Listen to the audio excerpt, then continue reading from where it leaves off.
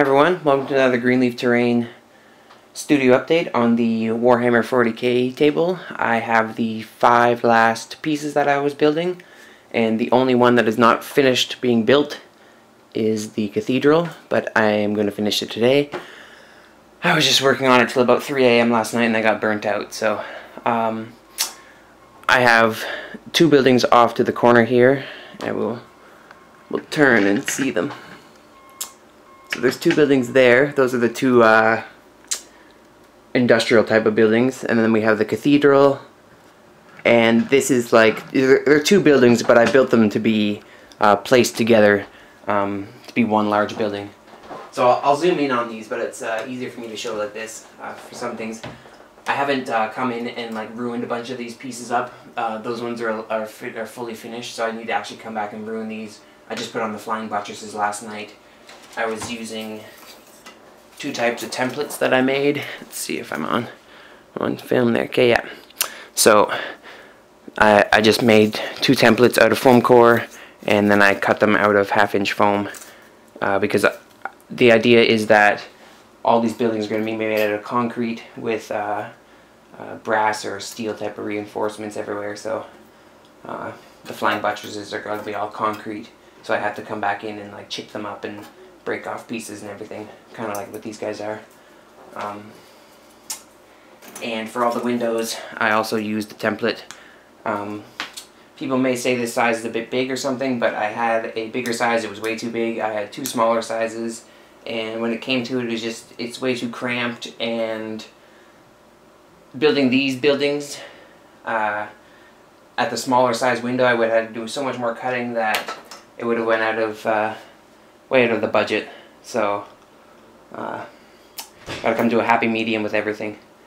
And so I will just zoom in and show you what's up with all these different buildings. So I'm just gonna go for a little bit of a freehand here. It's easier for me to walk around and just move them all. It's quite big. This one has 2 types of buttresses because this side is where that back guy will connect. It'll be basically be, I can turn this one. And then I have all the flooring in there. And then this one, something like whatever you want it to be like. I don't know, there's a little wall there or something, so you can place them like that. So it looks like one large building and space in the middle, or you can put them closer or whatever.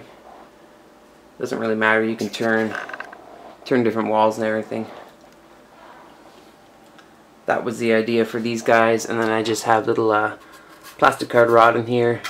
After painting, I will be coming in and putting broken glass in all the windows and everything, so that's I gotta do some modeling to build them up, paint them, and then I gotta do some modeling again to finish them off. So that's what we got so far. A little bit of dirt scattered. I just used the same type of tile. I really like the look of I did the roads differently, so I like the more uniform look for inside, so I used the 1-inch tiles that I had cut. And then those are 2 towers to the side there. I just moved them for filming. And this is going to be the front entrance, so I'm going to have the big eagle right here. I have the doors there. I didn't remove I've already cut the doors, so I'm going to have the doors broken or something going on, so you get a view right in there. And the towers are going to sit up here. We got a bunch of flying buttresses and stuff. Obviously this one's not done. Same type of tiles all through here. The tiles will get up on the top here. And I got to build stairs up to this top guy. There'll be big broken stained glass window in here. Just normal broken windows in the other side parts. And generally these walls are going to fall back, and this whole midsection is going to be all collapsed. So it gives a lot more playability than having all these high walls, and you know, it's hard to get your miniatures in there. And then it, you know, gives a little bit of narrative of this whole, maybe a Titan walker or something, just basically walked through the cathedral. Who knows? Alright, I'm going to ruin up all these edges and stuff. There's a lot more cleanup that needs to be done with this building. Be better in the light. I was cutting off some of the light. So this is the one larger manufactorum building. I don't know if it's easy to see, but I have individual rivets that I've cut out and put on these guys. I counted the one side wall. It had 95 rivets, so I assume through the 4 buildings I've built so far there's over 300 rivets.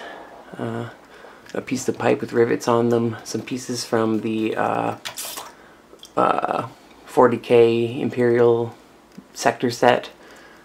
There is some pegs as hobbies pieces. I have diamond plating going on for the flooring, the 2nd and the 3rd floors. It's hard to grab this building. And then the bottom floor I made more like a concrete flooring, so I used cork to break it up to make a broken concrete floor. I got some more windows and doors back here. There's a door on the inside there. There's some pipes coming through. Then we got this piping going on back here. And this building is going to sit really close to the road, so it's got part of the road on it. And then a large crater in the corner. Excuse me. And then there's the back. It's got just lots of playability spots to put your miniatures. There's a pipe coming through the wall there, connects to the other side there. Just some spots you can still get your hand in here. All the different floors are held up with I-beams and H-beams, depending on what I had. And again, got some strip in here to break up the monotonous of the concrete that'll be on the inside. And the outside I did all the rivets again.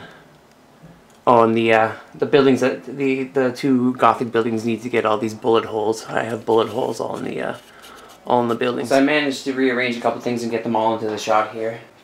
Just wanted to kind of give a expanse of how, you know, these buildings are pretty large, but they give a lot of playability, and there are 40Ks getting to be some larger models, so some of those larger models will be able to get cover in this on this board.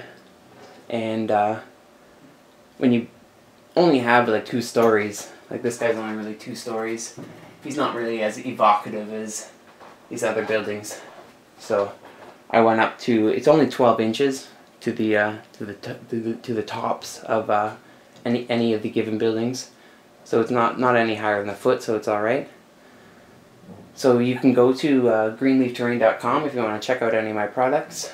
You can email me at info@greenleafterrain.com if you want to get a custom quote on any projects, terrain projects, or commission painting, because I also commission paint. Please subscribe to my channel, and thanks for watching.